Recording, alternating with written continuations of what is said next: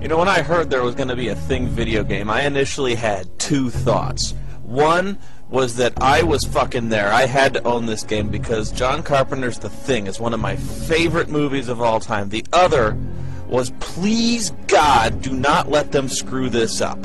Well, they did. Calm down, Wilford Brimley. Go check your blood sugar or something. See, when you're talking about The Thing, you can either talk about what it is, or more importantly, what it isn't. What it is another dime a dozen over-the-shoulder shooter. What it isn't is it is most definitely not The Thing. This game gargles balls. You know, I should have been more careful when I bought this game. I forgot the cardinal rule of movie tie-in games is that they almost always suck, especially when they're made 20 years after the fact.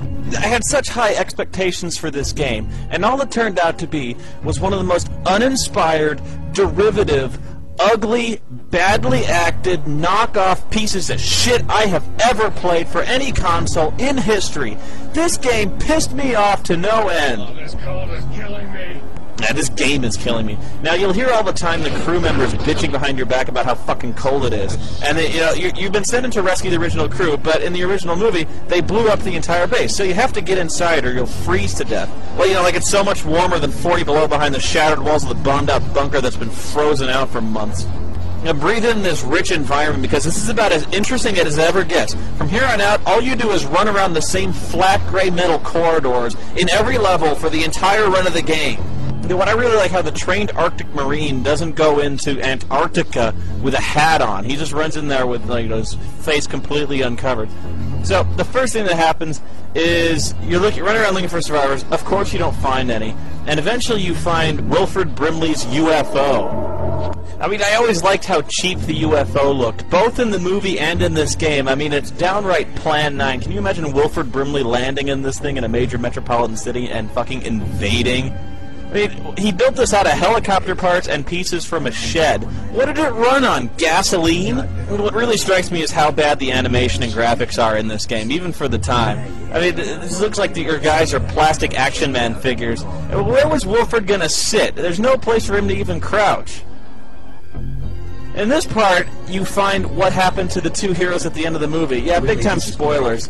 But you find the body of Childs, the black guy, Keith David. But oddly, MacReady, Kurt Russell's character, is nowhere to be seen. I wonder if this will come back to haunt me later in the game. Anyway, the real selling point of this game at the time was the trust system, because this is one of the first games I can remember where you actually had a squad of units that you could order around. Only the problem was, being one of the first, it was also one of the worst. You need anything repaired. And there are three kinds of guys. The engineers, who you need to keep alive. Medics, the guys you really want to keep alive. And back in there, there's soldiers. I'm locked, loaded, and ready to make shit dig. Who talks like that? Anyway, it doesn't really matter that there are soldiers, because not one of them can shoot for shit.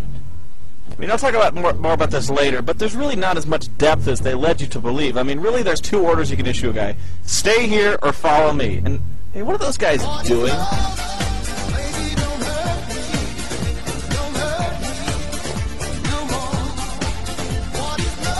But the really important aspect of the squads is that they trust you, which does not work nearly as well as they claim. But one of the important things is they teach you to get these blood testing kits to make sure you're not infected. And who keeps blood testing kits in the fucking dog kennel? I mean, really? But really the most obvious way to get them to trust you is just to give them a gun. I mean, that's it. I mean, the guy goes, I don't trust you. Take this 9mm. Hey, buddy! Now I'm gonna show you what I already know. So you show this guy that you're human by administering the test to yourself. And, wow, look at the size of that thing. He just sucked out like a liter of blood. Wow. And this is nothing like the movie, which used a piece of hot wire, which says to me these Marines actually brought these devices with them. For what reason, I don't know. One guy fails the test, and you immediately take a flamethrower to the fucker. A flamethrower? Mac wants the flamethrower. Mac wants the what? But that was exactly my reaction in the movie. Mac wants a flamethrower? What the fuck are people at a research outpost doing with fucking flamethrowers? And what are our Arctic Marines doing with flamethrowers? Who are they expecting to fight here? The Germans? That's really the point of the movie, is like, the smallest bit of a thing can infect you, so the only way to truly kill them is to incinerate them completely with a flamethrower. Interesting, though, that it doesn't set the wooden building on fire. But don't bother wasting your blood testing kits on other crew members. There's really no point, and I'll tell you why in a second. I just really never connected with the squad combat thing, because for one, your soldiers are idiots. Two, they can't control any aspect of their lives. They have to be led around like fucking sheep. I mean, Collins? Hey, Collins, you okay? What the hell is he doing? Is he river dancing? I think he might be infected with the thing. Collins, I'm gonna give you this little test here. Just try and hold still, okay, buddy? Huh. I guess you're okay. You're just kind of freaking out on me here. Come on, Collins. Collins? What? Oh, bullshit! I tested him just seconds ago. He was fine. You know, either these tests really don't work, or this game is bugged up the ass. Come to think of it, none of the soldiers are behaving that rationally, and I think they're all a little sick. I think somebody passed some bad guacamole down at the barracks. Whoa, he totally cubed it! Oh, guys!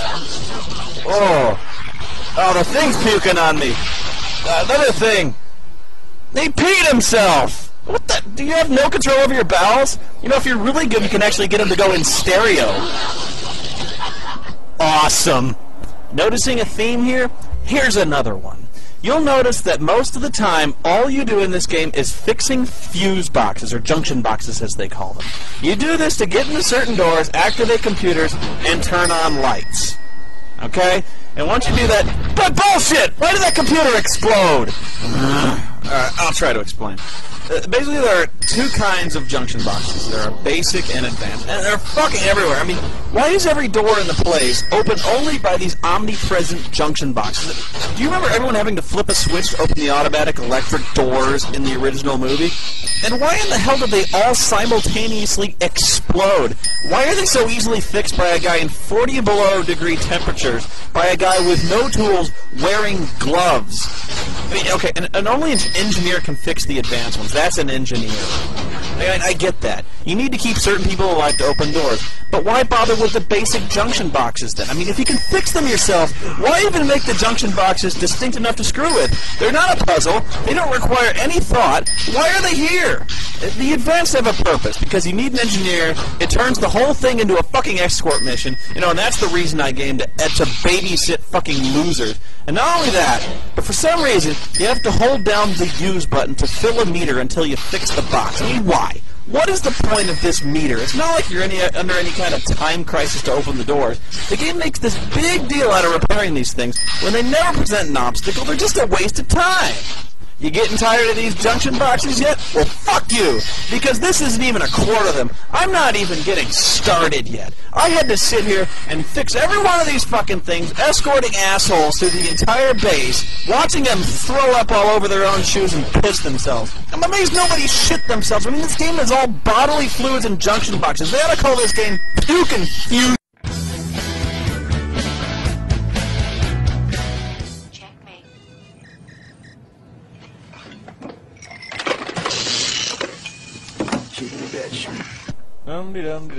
What the fuck? What did that? What just burst into flames back there? Why is Antarctica spontaneously combusting? What the fuck is going on? God, this game treats me like an idiot. Check this out. I go to the top of a warehouse, and there's a crate of shotgun shells up there. I mean, who the fuck stockpiles shotgun shells at the top of a warehouse? And look at this. Some of these puzzles are so blatantly obvious. Gee, I wonder how I get past these flammable barrels. Day. You know what really plucks my short hairs about this game? The fact that it's just a blatant, shameless Half-Life knockoff. This is what you're fighting almost 90% of the time in this game. These little teeny head crab things. And they are head crabs. First of all, this happened once in the entire game when the head detached from somebody's body and became this predatory type thing. And it got burned into it. But this is like your main enemy. For some reason, the thing that can choose to be any creature it wants to be just turned into head crabs because it seemed like the scariest piece of shit to do. So now I'm getting to the boss. The sound cuts out because that's one of the most common glitches in this game. What bullshit! How did I just die? What the fuck? No, I didn't even get a chance! But I guess that's where the similarities with Half-Life end, huh? Hey, look! There are special forces from America. No doubt they are here to help me. Keep that access door open. Shoot to kill. What? But you're Americans, and I'm a good guy too. What the hell? Stand down, soldier. You don't mean to tell me that the U.S. government is trying to use the thing as a weapon? I'm No! gonna have to ask for your weapon. Check this out. You get captured by the cigarette-smoking man from the X-Files. I'm serious. That's him. Awesome.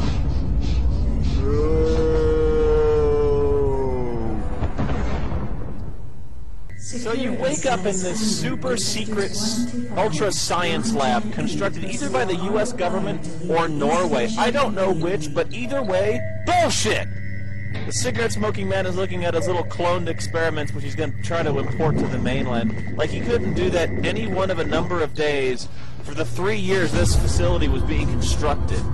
And you wake up and, you know, coincidentally they left you with all your weapons, your backpack, and your coat, despite the fact that we're experimenting on you and probing your anus. And all hell is broken loose since you were unconscious, so you're left to fend for yourself. Good thing this base has 4-foot air ducts.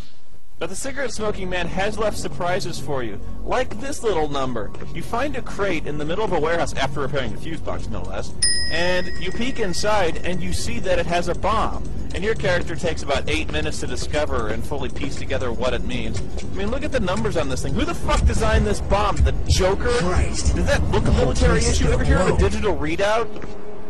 But my favorite trick is one where the cigarette-smoking man actually throws this guy in. This guy asks you for help, Look, and only I can you can only help stop you if you whatever's get your going shit on in the together. next room over there. So Now he tell tells you me to what go to you a know. computer. Check out that terminal. I can't figure it out, but maybe it'll make sense to you. Okay, then no problem. I'm helping everybody out. I'm a nice guy, you know. I'm the hero of this show. I'll just go in front of you and make sure it's safe. And hey, what the hell? Poison gas? What the fuck is this? A Bond movie? Who rigged the room like this? Oh my god, oh my god, oh my god, what do I do? Oh, thank Jesus, a fuse box. Oh my god, I thought I was a goner there for a second. If not for that fuse box, I'd have been done for. Woo. Interesting that he took such elaborate measures to kill me before. I mean, I was laying right there comatose. Why didn't he just shoot me in the head? Or anything else, man. Infect me with the thing, or hey, there's a propane tank next to the door controls. Interesting design. Anyway, let's try to recap the path to the next interesting bit. Yeah. Yeah. Motherfuck! Come on! God damn it! Anyway, check out this AI on the Special Forces. 1, 2, 3. What the fuck are you guys doing? 4. I just killed 4 men. Oh, no, you bastards. God. Hey, wait, oh my god, 2 fuse boxes in the same hall! What do I do? Anyway, this is one of the bosses. It's this gigantic, dangling penis monster. And to this day, I'm still not really sure whether the bosses are really hard or really easy. I think it's really just a matter of finding a good place to hide. And the real bummer is with this boss, there isn't one. So, god damn it! But there's usually not that much of a trick as you think there is. There's usually a very simple answer. Oh. And the hit detection is a little suspect, as I mentioned. But I finally did manage to figure out this boss's one fatal weakness. Circle strafing. That's basically it. Just circle strafe and shotgun it to shit. Yeah! Yeah, see, you ever see McCready do this in the Thing movie? I love it, you know, circling around and dancing, floating with a shotgun. So, I think it's red, so I probably gotta burn it, so I'm gonna switch to a flame grenade now. Eat this. Oh! Cheating bitch. No shit, cheating bitch. Hey, you wanna see another game this game rips off? Does this look familiar to you at all? Running away out of a building that's exploding all around you. Okay, time's up. Max Payne. The total rip-off. Now I'm skipping to the very last confrontation of the game. Game over, Whitley. Game over, Whitley. Ah, come on, Blake. The dude smokes 8 packs a day. You think a little fire's gonna hurt him? I don't think so. And he pukes at you. I was missing that. And not only that, he blows the biggest chunks of all time. Oh, he totally split. I can see you're busy right now. Come back some other time. You gotta be fucking kidding. But you are not alone. Somebody in a very dorky hat you may remember from the first movie I helps. need you to circle close. That's right. It's McCready, which is total bullshit. You gotta be fucking kidding. I'm not even... The guy survived exposure. I gotta kill this thing. Oh, and hey, look. There happen to be conveniently placed barrels of flammable kerosene circled all around this monster thing. Well, that's convenient. I wonder what I'm supposed to do. Oh, and when you shoot them, they all shoot fire inwardly towards the thing instead of exploding. Well, that's also unusual, but hey, I won't lick a gift explosion in the mouth. This fight's really easy. I wonder why the thing decided to turn into a giant monster in between a circle of 4 kerosene barrels. Doesn't really seem like the most obvious thing to do. Or why did they even bother stacking those explosive barrels in the first place around the alien spacecraft? Seems like an inconvenient place to store kerosene, but I'm not a scientist. And so, under your combined assault of kerosene and machine gun fire, the ultra-cigarette-smoking man-thing is killed. And just in case you hadn't figured it out from his dorky Frito Bandito hat, you ask your mysterious savior his name. You mean to tell me this guy survived for, what, days, weeks in the Arctic exposure and survived, somehow found a helicopter, and then decided to help you out? McCready. R.J. McCready. Yeah. U.S. Outpost North 31. You are so not Kurt Russell. You know what? You know what? Fuck you! Yeah, fuck you too! Game over, Whitley. Where's the Tylenol?